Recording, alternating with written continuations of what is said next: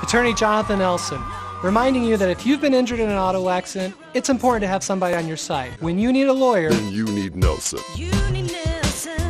Nye County Sheriff's Office deputies were dispatched to Saddle West Casino late Saturday night for a reported stabbing. Upon arrival, officers made contact with Otis Amos. Amos told deputies he and another man argued over money when the other man stabbed him in the upper chest area. A radio transmission by dispatchers at the time of the call indicated the other man was Amos's father. Amos did show the officers 2 superficial lacerations on his left chest. When deputies spoke with the other man, he said there was an argument involving money, and during the argument, he says Amos reached through the driver's side window of his vehicle and punched him in the right side of his face. He went on to tell officers at that point he pulled a knife to defend himself from Amos's attack. In the arrest report, deputies say they observed a large red lump on his left cheek, consistent with his story of what happened. Based on the statements of both men, deputies determined that Amos was the primary physical aggressor. He was placed under arrest and transported to the Nye County Detention Center, where he was booked on 1 count of domestic battery and 1 count of residential burglary, noting on the arrest report that Amos had entered the victim's vehicle